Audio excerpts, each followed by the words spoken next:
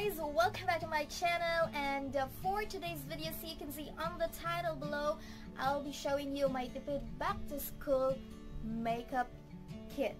Are you excited for school? Are you excited na makita si Crushy? Well then, kailangan nating magpaganda para naman mapansin tayo ng ating crush. So without further ado, let's get it started. So in here are my basic back to school makeup kit. So I'm gonna show you each of the product, and I will also try to apply it on my face para makita niyo kung ano ang resulta. So let's get it on, and I'm gonna show you one by one.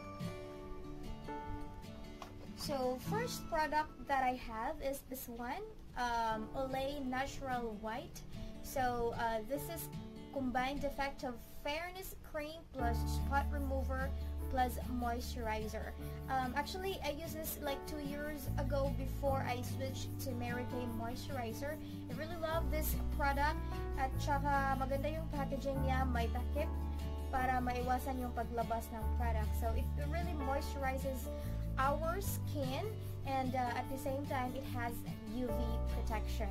So we'll have this product apply on my face.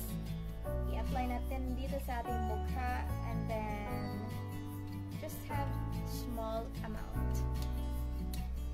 Just one. So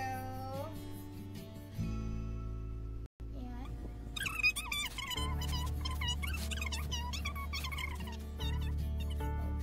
Okay, we're done with the moisturizer. Actually, there's a lot of moisturizer na naka-pack na ganito. May moisturizer sa eye white. Depende sa inyo kung ano yung magugustuhan nyo. You can grab anything as long as you love the product. Alright, so next product that I have here is this EverBelina Advanced Lip and Cheek Stain in the shade of Perfect Plum. And I bought this in Watson's. This is worth 165 pesos. So, yung product na I will be showing is actually lahat below 200. So, this is really good for a student na sakto-sakto lang din yung budget.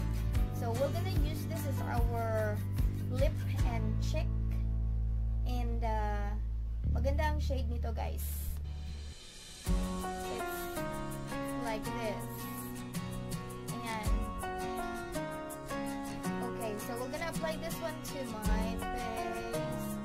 Let's see the result.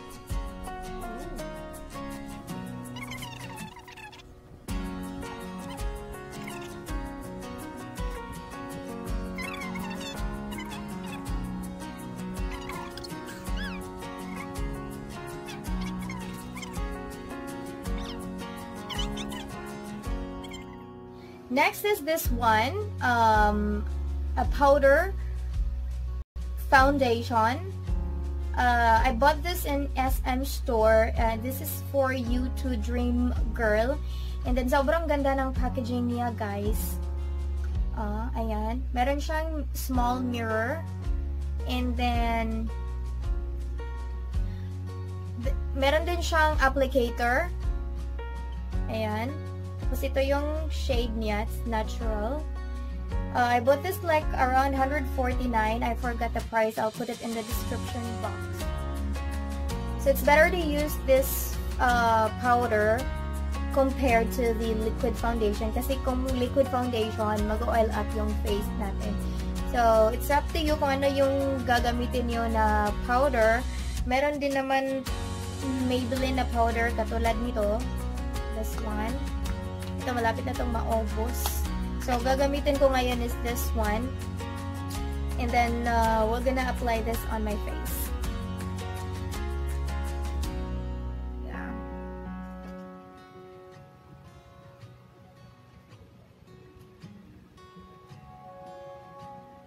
Okay, sobrang ganda niya sa face.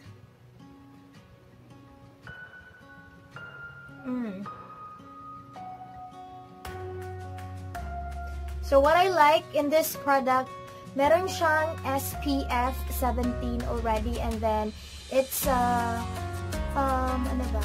7 7 grams of product and worth it siya sa presyo.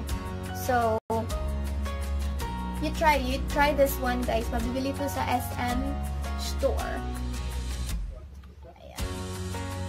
Next product that I have here is for my kilay, since kilay is life and we need to have kilay on fleek. So, I have here EverBelina color pencil in the shade of brown. I bought this in a supermarket and this is worth 120 pesos. I've been using this product for almost like 4 years already since I was working in a call center company, and yeah, I've been loving this product, and you can try this.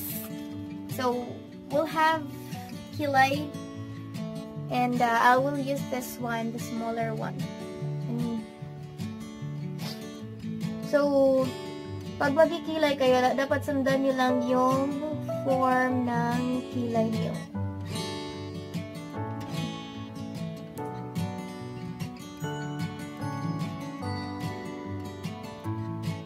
Tapos, huwag nyong lagyan ng product on this area. Much better pag dito na lang, para natural tingnan. Tapos, i-fill in nyo lang yung merong space dyan. Then, after that, you will get a brush or a spoolie like this.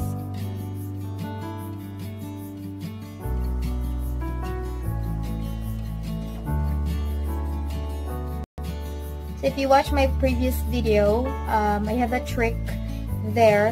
If I'm not satisfied with the shape of my kilay, so kukuha lang ako ng cotton buds and then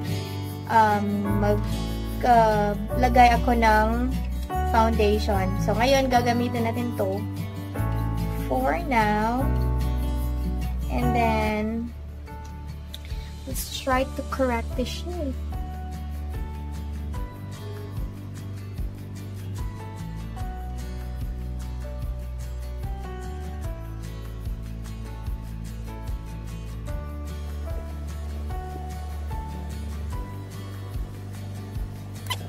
And I'll be back. I-continue ko lang tong other kilay ko. Alright, so we're done with the kilay and it's on fleek already. And next product that is on my makeup kit that I'll be showing is this too. Chitang! The curler and the mascara. So the mascara that I have here is Maybelline New York. The Hypercurl Volume Express Mascara, and this is waterproof. So kahit maulanan ka man, besh, or iiyak ka dahil hindi ka pinansin ng crush mo, hindi yan mawawala sa pilik mata mo. So panlaban na to, beshi, and i-curl natin yung pilik mata natin. Ayan.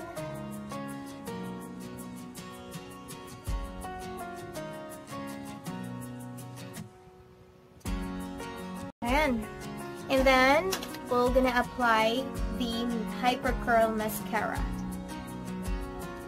By the way, mabibili nyo to sa lahat na department store and as well as Watsons.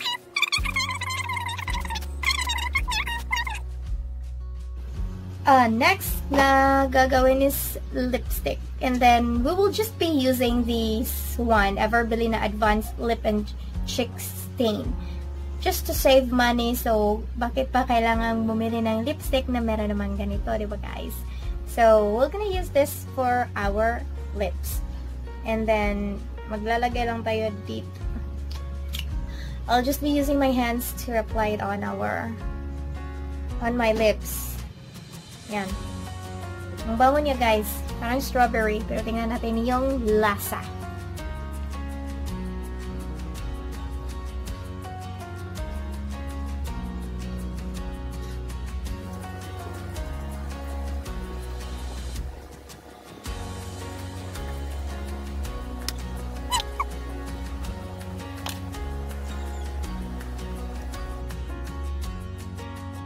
So guys, tapos na po tayo at ito na po yung resulta ng ating ginagawa ngayon.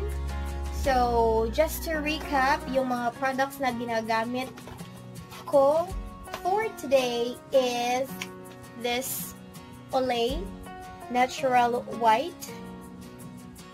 This one, For You Dream Girl na powder. This EverBelina Advanced Lip and Cheek Tint or Stain. And then this product for the eyebrow, EverBelina as well. Color pencil in the shade of brown. And last but not the least is this, the Maybelline Hypercurl Volume Express, the curler. Alright guys, so we're done for today's vlog. Thank you so much for watching, and I really hope to see you on my next video. If you're new in my channel, don't forget to hit like, subscribe down below, and hit the notification so that you're gonna be notified every time I will be uploading a new video. Thank you so much, and I love you so much guys. See you on my next video. Bye!